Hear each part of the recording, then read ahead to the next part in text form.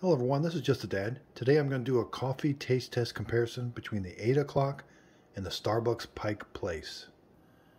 Both of these are a medium roast.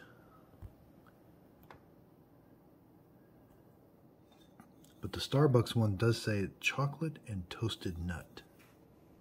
So here I've cut open each K-cup. They both have 2 tablespoons of coffee grounds in them. The Starbucks looks quite a bit darker. So the coffee is kept in a paper filter in the K-cup, and the bottom of the 8 o'clock is just a standard coffee filter with nothing special there. Now Starbucks does add something, so they've got your standard coffee filter, but in the bottom of their K-cups, they've got this plastic ring.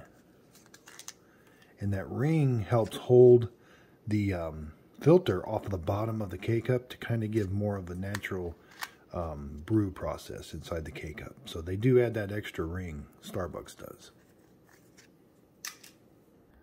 So on the 8 o'clock package, it does say it's medium roast, sweet and fruity, and a well-balanced 100% Arabica beans.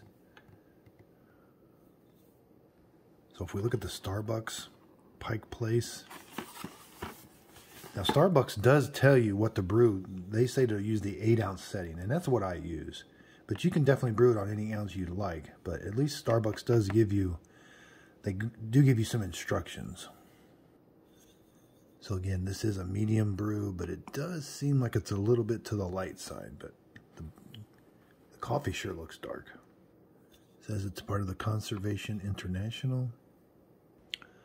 I will be brewing a cup of black coffee, and then I will be brewing another one to put cream and sugar in it.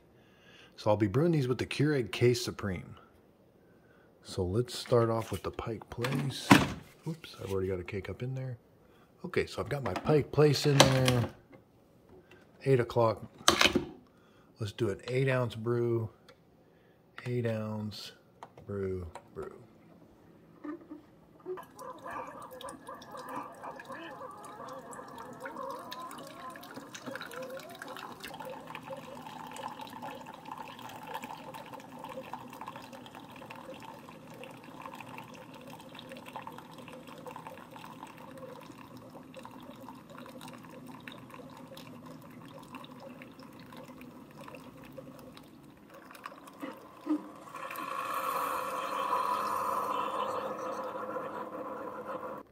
Okay, so let's do a taste test of the 8 o'clock.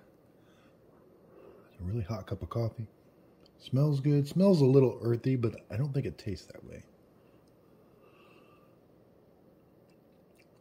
Okay, that tastes like a very good cup of coffee. Nothing outstanding, or nothing, no rich flavors that are coming to get me yet.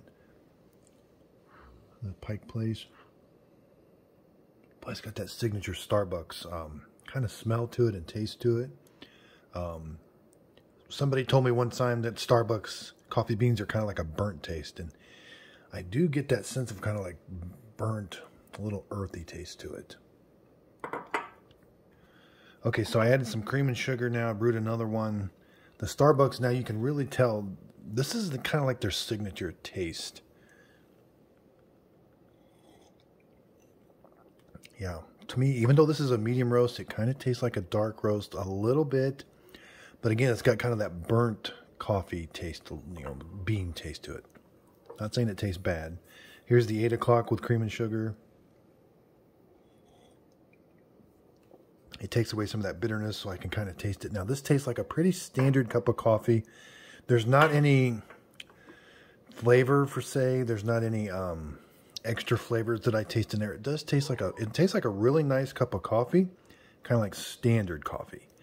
Starbucks, you know, I know they got this, it says chocolatey and toasted nut. You can definitely taste there's some added flavor to the Pike Place roast. The 8 o'clock coffee is very good. It's definitely a standard medium roast. I don't think it's a light. I don't think it's a dark. Again, with the Starbucks, you kind of are left with, is it a dark?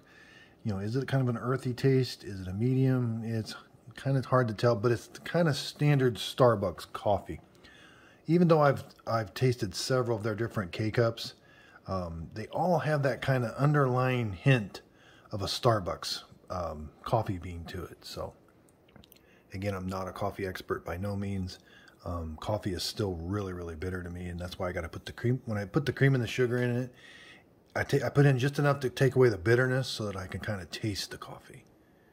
Check out my other videos where I do a taste test with all 3 Green Mountain. I do the Donut Shop. I do the Caribou Coffee. I do the Maxwell House, all 4. And I do Amazon's.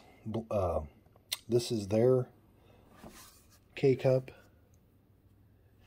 And got another variety pack, and it's the dark to medium and the medium to light roast variety pack.